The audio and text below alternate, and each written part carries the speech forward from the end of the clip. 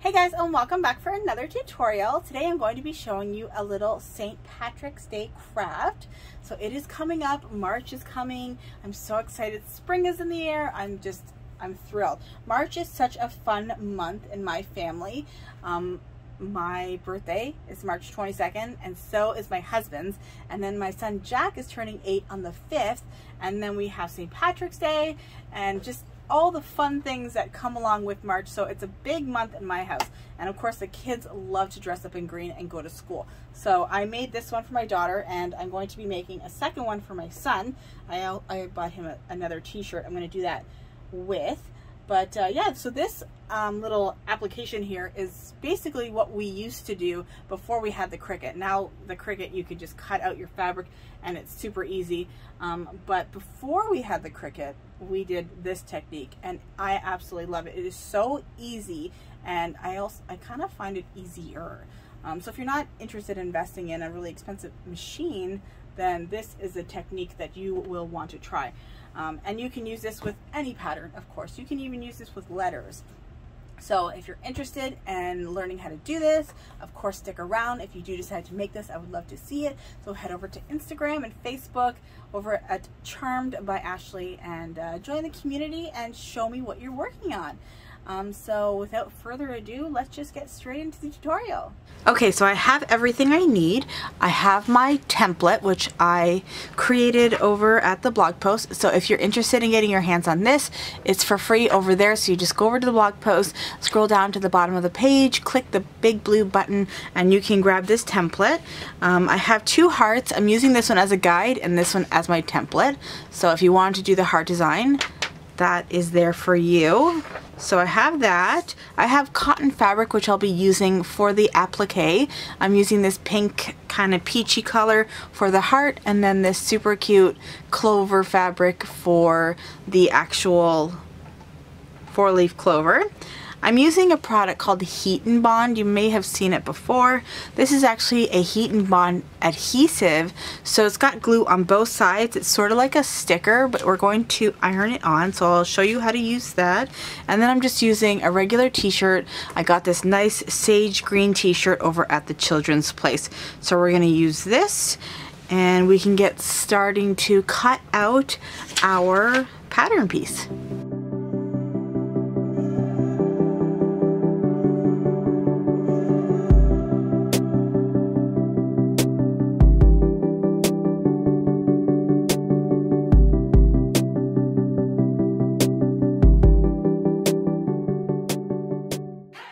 Okay, so now we have our pattern piece cut out. We have both of our pattern pieces. So next thing I'm going to do is I'm going to line it up close to the edge on my fabric, and I'm just going to cut a square out of the fabric around it, and that'll just make things easier for when we have to cut a shamrock out of the fabric.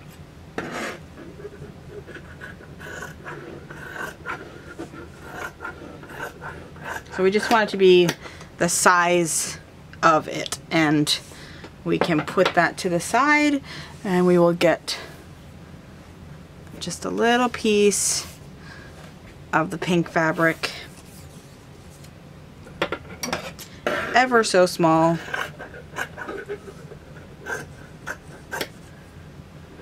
Just like that.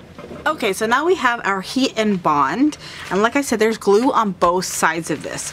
So this is the glue side, and then on the back it's sort of like that sticker paper that you would peel off the back of a sticker.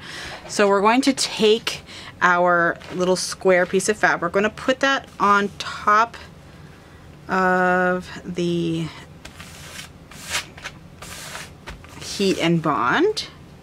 And we're just going to use a hot dry iron, and we're going to press that, and that's going to secure onto the back of the fabric.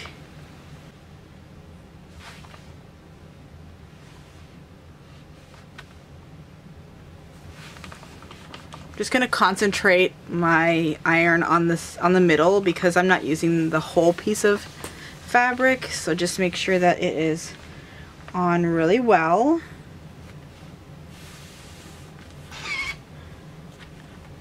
And I think I'm going to need a lot of heat.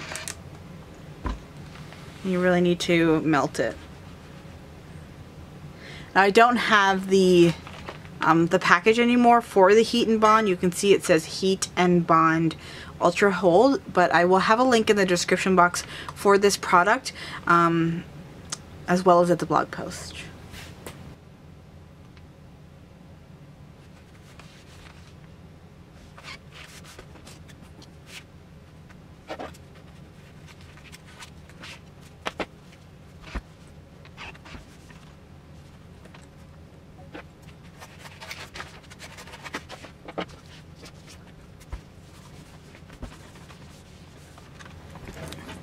Okay, so the glue, of course, will melt on the inside. We're just going to let it fully cool down, and we can work on tracing our template onto this piece of paper. Now, the great thing about the Heat and Bond is that on the back, it is like a piece of paper, so you can draw directly onto it. So I'm going to have it like that. So I'm going to make it so that, because on the t-shirt, I want this little tail to go that way. So if I were to do it like this, then it would be sort of mirrored. So I'm going to go like that. And then I'm going to get a Sharpie or something. Doesn't matter because this is going to peel off. So use whatever you have. And I'm going to do the same thing with the heart. I'm going to put that on the back. And we're just going to trace around that.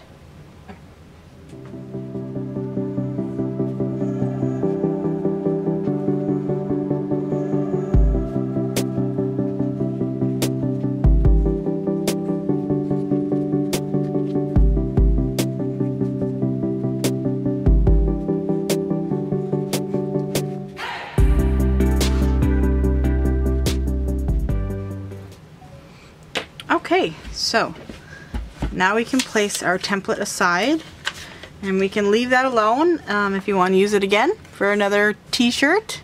And we have it all traced out, and then we're just going to go ahead and cut it out. And because we have that Heat and Bond there, it sort of acts like a stabilizer as well, so it's almost like just cutting out a piece of paper. As you can see, it's like flat, which is amazing and makes it very easy.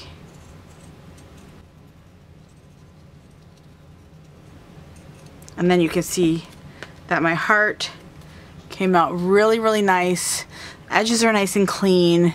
The back is just like, now it's essentially a sticker, which is so cool, and I absolutely love this product. So now I'm just going to go ahead and do this really quick, and I'm going to cut out the shamrock.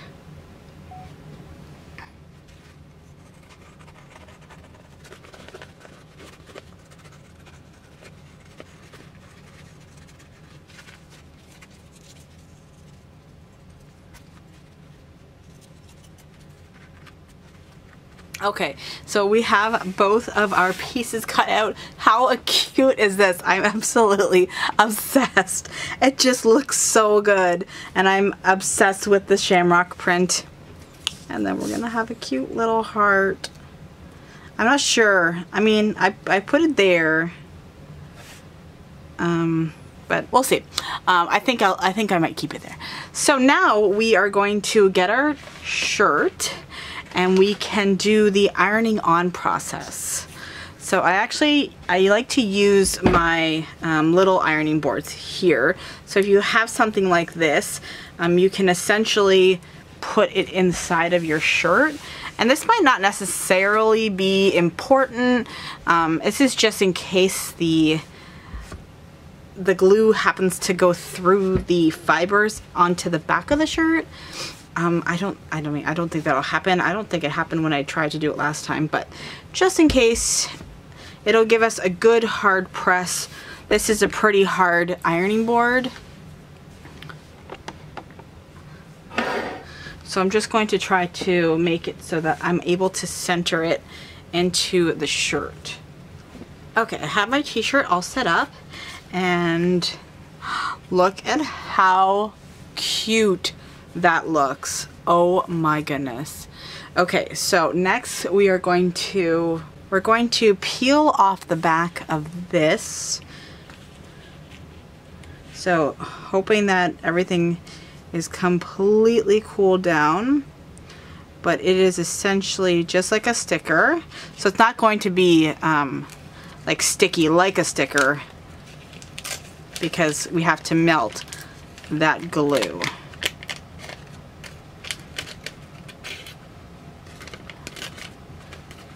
Okay. And you want to make sure that it all comes off, because if not, then you didn't press it well on the other side when you first fused it to the fabric. But that came off beautifully, and you can just kind of work and figure out where you want it. I think this is the center. I hope it's the center. It looks like it is. If you have one of those templates that you can put up there to center it perfectly, that would be a good time to use it. So from here, you're just going to press it, and you don't need any parchment paper or anything, because this is fabric, and you're not gonna worry about, you know, that falling or that melting anything. So we're just going to take that hot dry iron again and place that on top.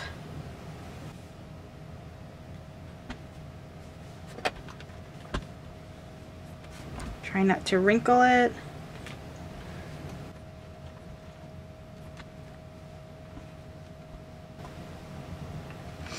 Okay, and I'm gonna press it more, but I'm just gonna go ahead and put the heart on. So we'll do the same thing with the heart. We'll take off the backing like that, and then you can place that. Okay, super cute. Okay, keep pressing. Now from here, you could totally just call it a day. This could be it for you, and it will fuse onto your shirt and it'll stay beautiful. But I'm not quite sure how the edges of the fabric will fare once it's, you know, thrown in the wash and things like that. So I'm going to go ahead and do an extra step on top of this, and I'm going to do a stitch around my image, and this is just gonna help just in case the glue does end up failing one day. I don't have to worry about it coming off. Let's just see here. So you should be able to go like that and it not come up. It's still a little hot, so it might, you know, it might still want to come up if you try hard enough.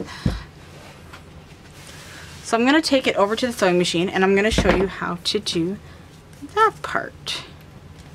Oh, this is going to be so cute. Okay, so I'm just going to look at my sewing machine, and I'm going to figure out which stitch I want to use.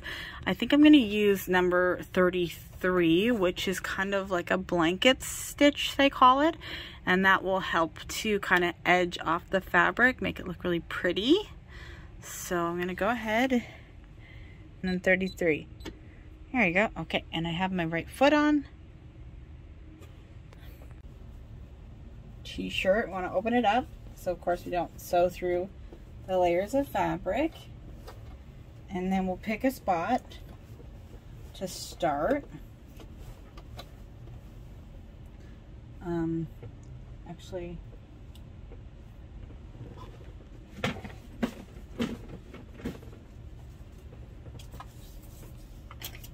I'm just going to get a piece of that.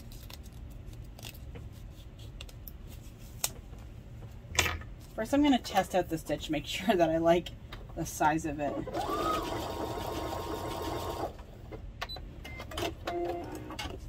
Okay, so that's how it'll look. Hopefully you can see that. That's perfect. So basically what we're going to do is we're going to outline it, and as we go, those stitches will go on the inside. So we're going to outline it from this edge. So I'm just going to go ahead and start.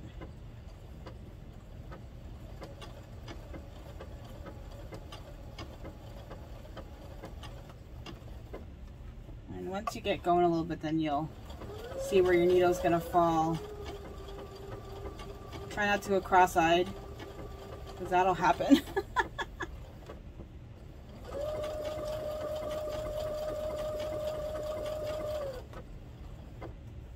And then we'll just move along. And this is a nice slow stitch, so you really can't make a mistake with this, which is nice. Even if I go, even if I went really fast, it's still a good speed to be able to keep up.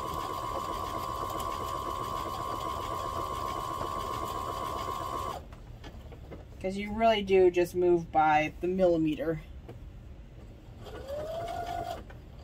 So I'm going to go ahead and speed this up, and then I will meet you back when it's done. And we're done! How adorable is this? I'm absolutely obsessed with this. I love the little blanket stitch. It just adds a little bit of texture to the clover. And then I went ahead and I did a second one for my son. And I chose not to do the little heart. So this is what it looks like if you don't want to do the heart. Still super cute with the blanket stitch all the way around. So I hope you enjoyed this tutorial. I hope that you give it a try. Of course, if you do, share over on Facebook and Instagram. I would love to see it. And yeah, thank you so much for watching, and I will see you guys in my next tutorial. Bye guys!